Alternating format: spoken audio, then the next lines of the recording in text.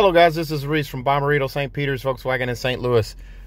In this video, I'm going to try to figure out, or try to show you how to hook up wireless Android Auto in your new 21.5 or Atlas, or 21 on anything else. The 21.5 Atlas has wireless CarPlay and Android Auto. It does not in a 2020. That's important to note.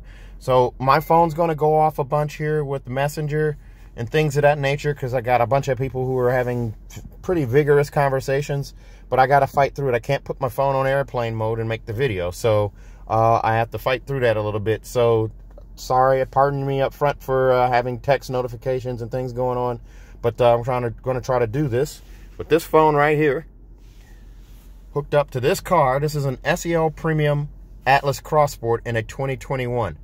So what I'm going to do is I'm going to go to my Bluetooth setting, go to the sprocket right there, go to Bluetooth, under connections, scroll up, take care of this guy, scroll up here, and let's see what we see here. It's scanning for devices. So my VW1754, we're going to hook up with that. There's my pairing request on screen, and there. Hit OK.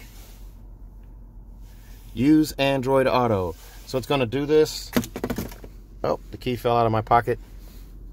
It's telling me about all of this stuff here.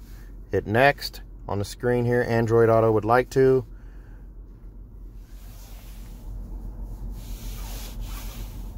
Galaxy Note 8.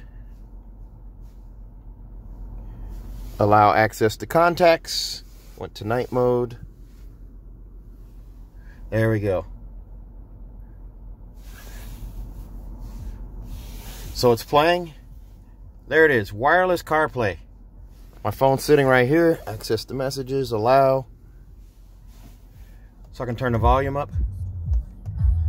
So now it's playing YouTube music from this phone right there with no cords. No cords at all. Wireless CarPlay, guys. It's pretty awesome.